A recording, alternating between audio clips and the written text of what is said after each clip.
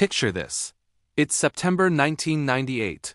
You are in a conference room at the Federal Reserve Bank of New York. The most powerful bankers in America are gathered around a table, and they're terrified. Why? Because 4 guys with Nobel Prizes just lost $4.6 billion in 4 months. And if they go down, they're taking the entire global financial system with them. This isn't a movie. This is the story of long-term capital management, the hedge fund that proved you can have 2 Nobel Prize winners, a former vice chairman of the Federal Reserve, and some of the smartest mathematicians on Earth, and still almost destroy civilization. Today, we're exposing how genius became catastrophe, how mathematical certainty met human greed, and why the too big to fail doctrine started with a fund you've never heard of. Because here's the terrifying part. We're about to do it all over again with a 1994. John Meriwether walks away from Salomon Brothers after a trading scandal. But he's not worried. He's about to assemble the most intimidating team in finance history. First, he recruits Myron, Scholes, and Robert Merton. These aren't just professors. They're about to win the Nobel Prize in economics for their work on options pricing. The actual Nobel Prize, the model they created, Black-Scholes, is used by every trader on Wall Street. Then he adds David Mullins, former vice chairman of the Federal Reserve. The guy who was literally helping run America's central bank is now running a hedge fund. He rounds out the team with PhD mathematicians, computer scientists, and veteran traders from Salomon Brothers. The average IQ in the room is probably 160. Investment banks are desperate to give them money. They're so confident in this team that they accept ridiculous terms. LTCM charges a 2% management fee plus 25% of profits. That's highway robbery in finance, but people pay it anyway. Why? Because these guys have discovered something Wall Street loves more than anything, a way to make money that seems like a can't lose. Here is how LTCM claimed they make risk-free money. They find tiny price differences in similar assets and exploit them. Example: Italian government bonds and German government bonds.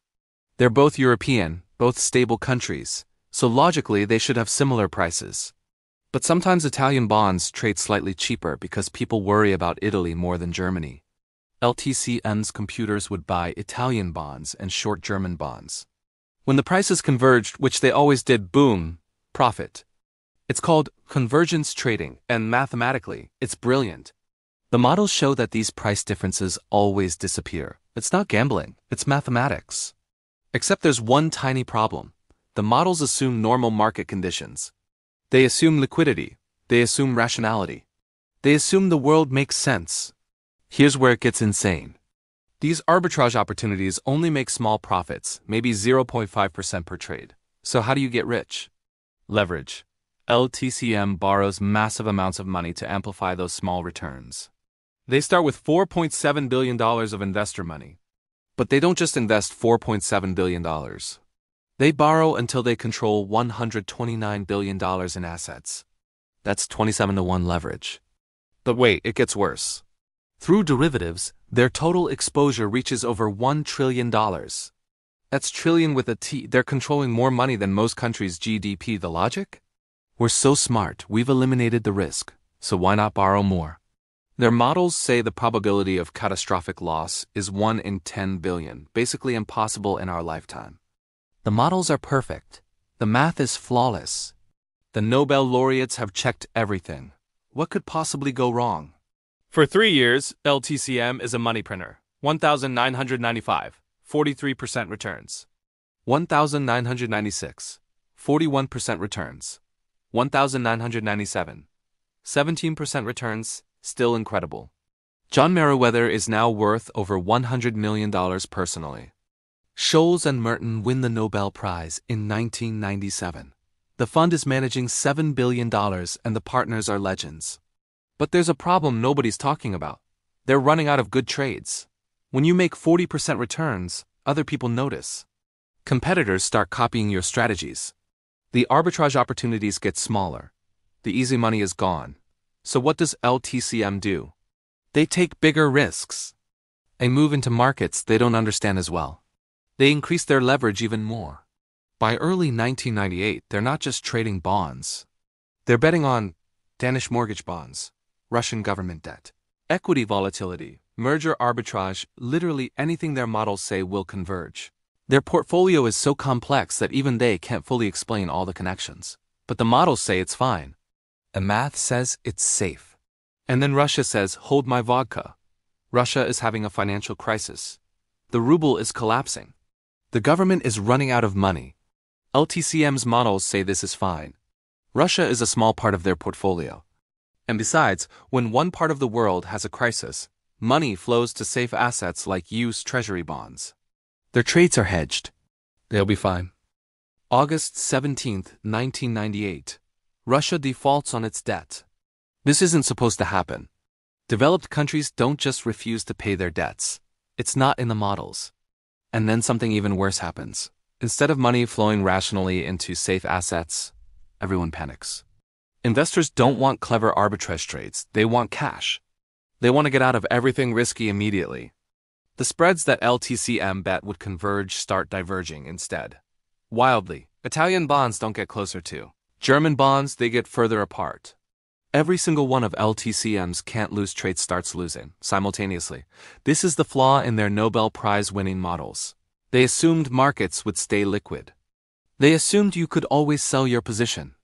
They assumed correlation patterns from the past would hold. They were catastrophically wrong.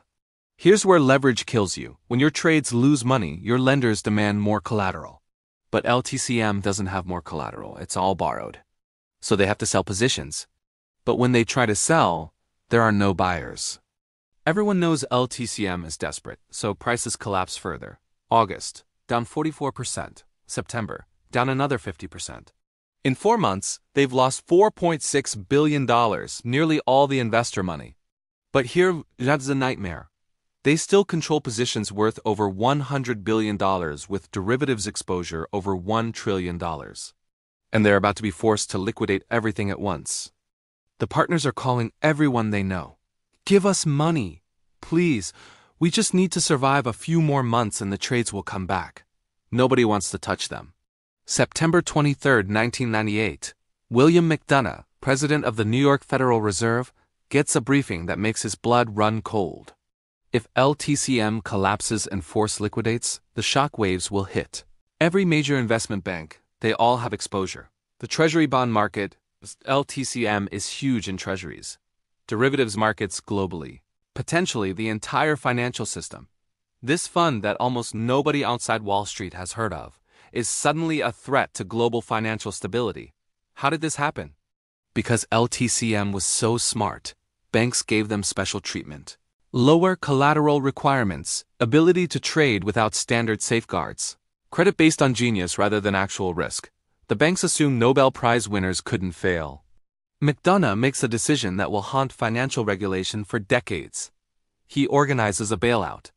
September 25, 1998. McDonough gathers 16 major banks in a room. The message is simple. Either you bail out LTCM together, or you all suffer when it collapses.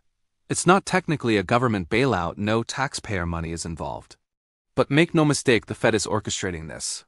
They're using their power to force private banks to rescue a failing hedge fund. The banks contribute $3.6 billion in exchange for 90% of the fund. The original partners who started with billions now own 10%. But here's the real kicker. Scholes, Merton, Merriweather, the geniuses, they still take home tens of millions personally. They nearly destroyed the global economy and they're still rich. LTCM limps along for another year, then quietly dissolves in 2000. No criminal charges. No jail time. Just a gentle exit and a stern talking to. The LTCM bailout established a precedent that Wall Street immediately understood. If you we big enough and interconnected enough, the Fed will save you. Not because they like you. Not because you deserve it. But because letting you fail would hurt everyone else. This is the birth of too big to fail. 10 years later, this exact logic would justify bailing out Bear Stearns, AIG, Citibank, and dozens of other firms during the 2008 financial crisis. LTCM had $4.7 billion under management. In 2008, Lehman Brothers had $600 billion. The lesson from LTCM? Don't just be Big B so interconnected that your failure threatens everyone. It's a perverse incentive. The riskier and more leveraged you become, the more likely you'll be saved. Let me explain the psychology that destroyed LTCM, because it's the same psychology destroying firms today. When you're told you're brilliant your entire life, when you win Nobel Prizes and make millions, you start believing you've transcended normal human limitations. You think the rules don't apply to you. Scholes and Merton built a model that won them a Nobel Prize. So when reality contradicted the model, they didn't question the model. They assumed reality was temporarily wrong and would correct itself. LTCM's strategies were so mathematically complex that investors and regulators couldn't fully understand them. This complexity became a shield against scrutiny. When you can't understand what someone's doing, you assume they're smarter than you. Sometimes they're just better at hiding risk. LTCM's models were back-tested against decades of data.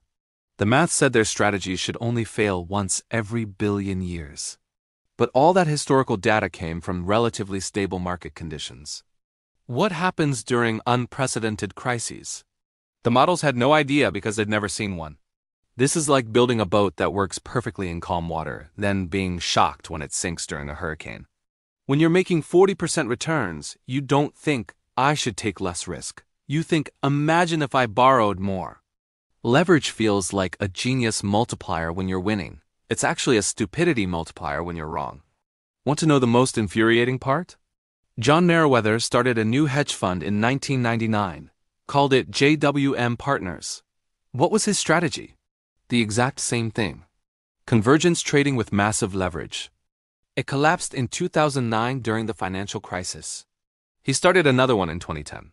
That one shut down in 2019. Myron Scholes still works in finance, consulting for hedge funds. Robert Merton still teaching at MIT. They didn't learn. The system didn't learn.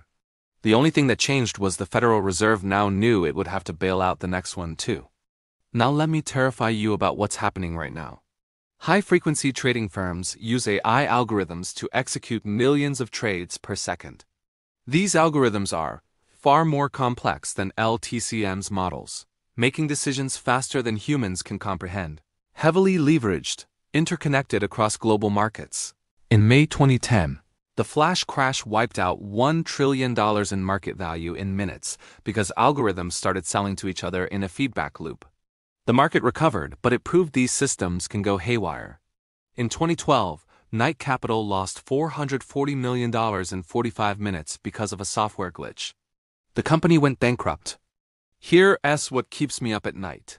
We now have AI algorithms making trillion-dollar decisions based on models even the creators don't fully understand.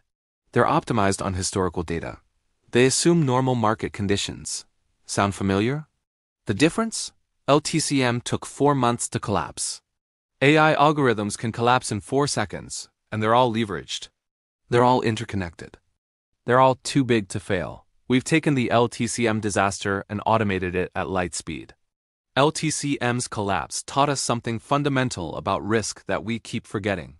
The smartest people in finance built a system so complex that no one understood where the true risks were until it was too late. Their Nobel Prizes became a shield against skepticism. The math was perfect. The assumptions were wrong. They modeled everything except the possibility that everyone would panic at once. They calculated every scenario except the one where the rules changed. This is the fundamental problem with modern finance. We've built systems that work perfectly until they don't. And when they don't, they fail catastrophically all at once. The 2008 crisis? Same story. Banks used complex models to prove subprime mortgages were safe. Nobel Prize winners again. Risk eliminated through mathematics. Couldn't possibly fail, until it did.